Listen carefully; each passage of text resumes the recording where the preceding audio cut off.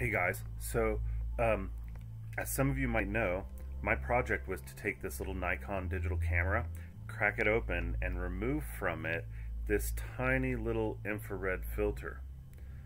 Let's see if we can get it in the camera there. Yeah, can you see the little green square there?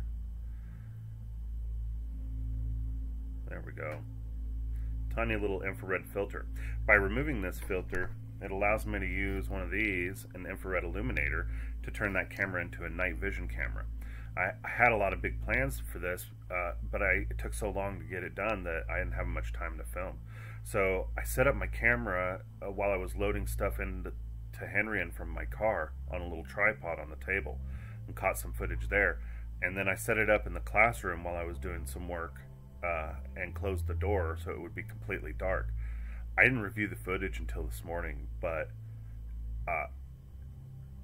well, you guys will just have to watch.